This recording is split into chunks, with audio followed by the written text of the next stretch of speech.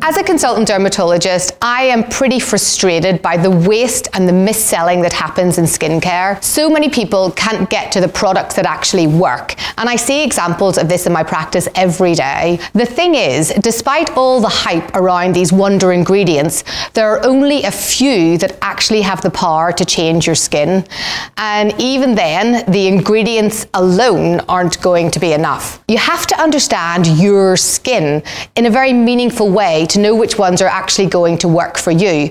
And then you have to get very clinically effective concentrations of those ingredients, meaning they're going to have to be prescribed by a doctor. And in a formula that's going to enable effective absorption into the skin. I mean, it all sounds really complicated, but I promise it doesn't have to be.